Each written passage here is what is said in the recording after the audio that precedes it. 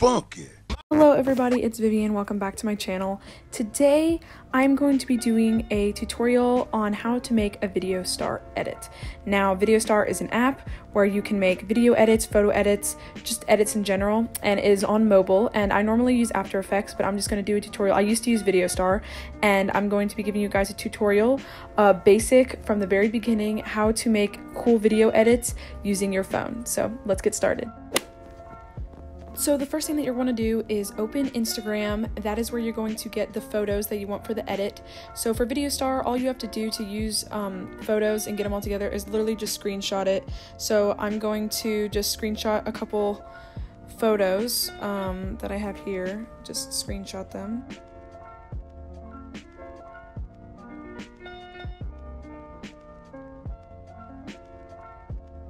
The next thing that you're going to want to do after you screenshot those photos is go get an audio. Like, there's accounts on Instagram that have specifically make audios, like right here that I follow. Sorry if my Wi-Fi is a little slow, like audio stuff right here, but I actually have a saved category that I have for audios, if it'll load. So yeah, right here I have audios, and so I go through these, and to save them you can just screen record them. In the Video Star app, I have a bunch of them that I need to delete, but this is it. When you open it, I put it to the side just because it's easier. Anyways, so on the right side you have the plus sign, and that is where you want to go when making an edit. Right when it pops up, you have the format. If you want it long ways, if you want it square. I'm just going to do it square just because I use photos. And instead of, you're not going to do select song, you're actually going to edit video. And so the video that I saved, and it's cropped weird because the video was longer, but I'm just going to, find how much of the edit I want to actually use. So I'm just going to use all of it. And so you can, play it, see which one you like good. You can play it, see which one, where you want to stop it. And then this little button right here decides where you want it to, set end. So then after that, you're just going to make video, and it's just going to process, and it's just going to be the audio.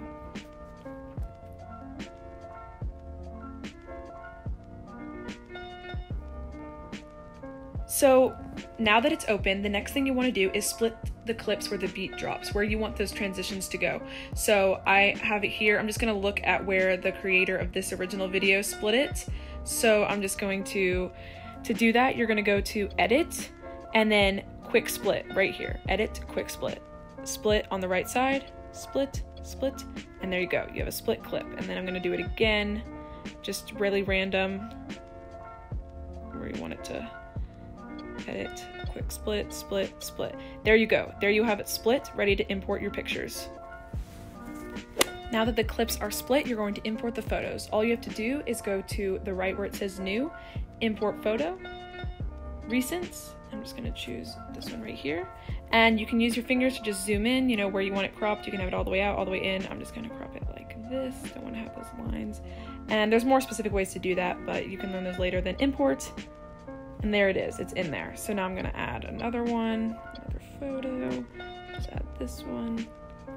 Okay, crop it, and boom, there you go. You have your two photos in there. Now that you have the two photos, you're going to want to do a transition.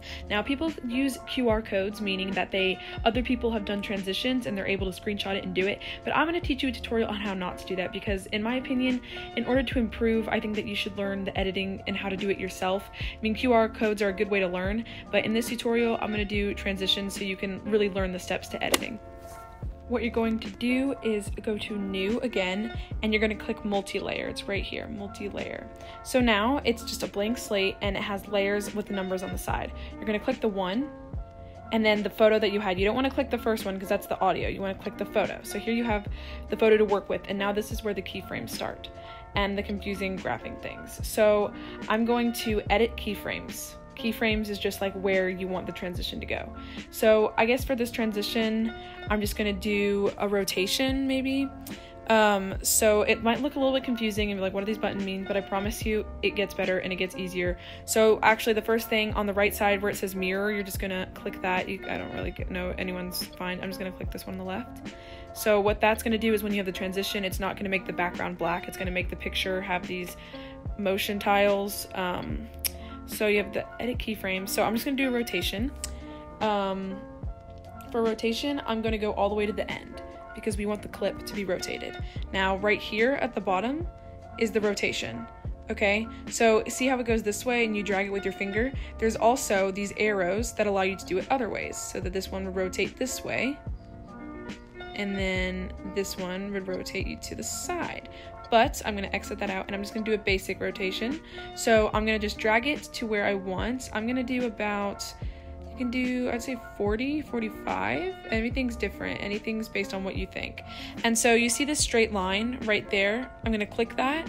And this is the graph. This is like how slow and how fast a transition is going to go. So each graph is different and there's a lot and it might be overwhelming, but these are the graphs that I stick to.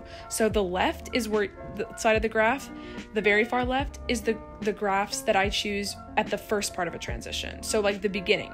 The right side of the graph over here is where the end of the transition. And because it's the beginning, we're gonna go on the left. So I'm gonna pick, so there's the straight line. I'm gonna pick this graph right here, okay? So it's gonna go, there you go. The clip is a little long, so you can do it where you want the transition to start. So right now it's having the transition go the entire clip. I'm just gonna start the transition, you know, make it a little faster, and I'm gonna bring the rotation all the way back to 0. So we have 0 all the way to 45. So it's gonna be a little faster. So here we go. This is what it's gonna look like. Even though that looks really good, we want it to be even smoother. We want to add the smooth effect. So right, we're gonna exit out of the keyframes thing like I just did, and instead of we're gonna go to blur. So motion blur. Or actually no, spin blur. So here we go. This is a rotation transition. So these blurs are what's gonna help each transition become super smooth. So see how it's the whole clip? You don't want it to be like that. So you're gonna do the tracking blur and it'll just follow the clip. So it got blurry right when the transition started and then boom, there you have it. Right there, perfect. That is the first transition that you have. Ready, and boom. There you go. So now it's time for the second clip. So it's basically the same thing. Multi-layer, one, click your photo, mirror on the right side.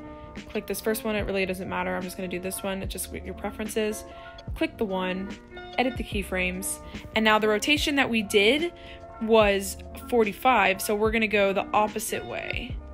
So 45, okay, and then where we want it to, we might want to end a little bit fast because the clip's a little slow. So I'm just going to drag it to 0, 0 from 45.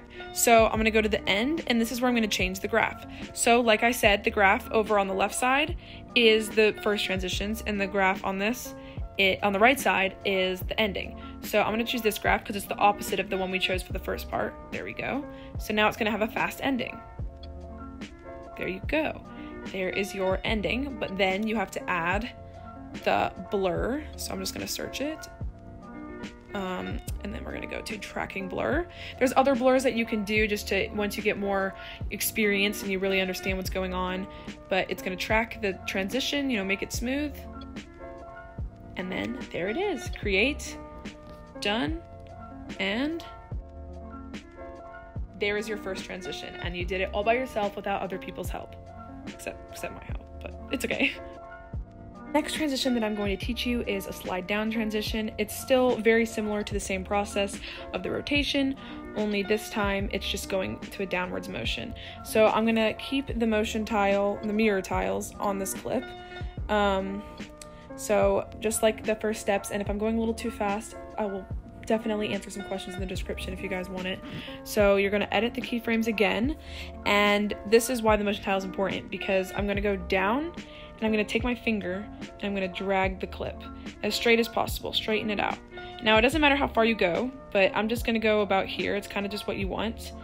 And then you're going to bring this back, but once again it's really slow and it's the whole time and we don't want that. So we're going to go, just to make it fast, I'm going to bring the clip back up to where the first dot is, so it's straightened out as much as I can right there. Okay, so it goes down, then we're going to go over here to path, the first graph, because it's going down, and there we go. It's really fast, but now we need the smoothness, and we're going to search the motion blur, but it's actually, hold on, tracking blur. So see how I made it so much slower? So we have this part. And there we go. We have that smooth transition. Now there's many other ways people can do this. There's like smoothness and everything just depends on you. So here's what it looks like all together. So there's the first part of the slide transition. Now we have the second clip, and it's the same ordeal, multi-layer. You get in a routine the more you do it. And the mirror, we do this one, edit keyframes. Now instead of going down, we're gonna bring the clip up, the opposite, about here. I don't know, just kind of what you think. And then I'm just gonna end it kind of randomly back as straight as I can get it, right there. Okay, so it's a little bit to the side, so I'm gonna move it. There we go. So then we have the path. I'm gonna put that right there, and it's on the right side. So here's the ending. So there it is, nice and quick and fast. Then we go add the blur, and there it is. There is the second part. Preview. So now this is what this transition would look like.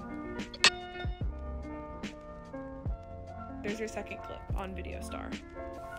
So that is my tutorial beginner's guide on transitions and just a quick way. I know they're a little choppy. I also haven't used STARl in a while, but I just thought I would give you guys a quick just glance into the app, and there's so many other features that it does.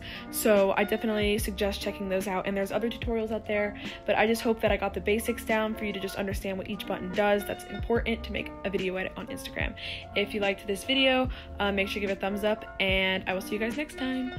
Bye.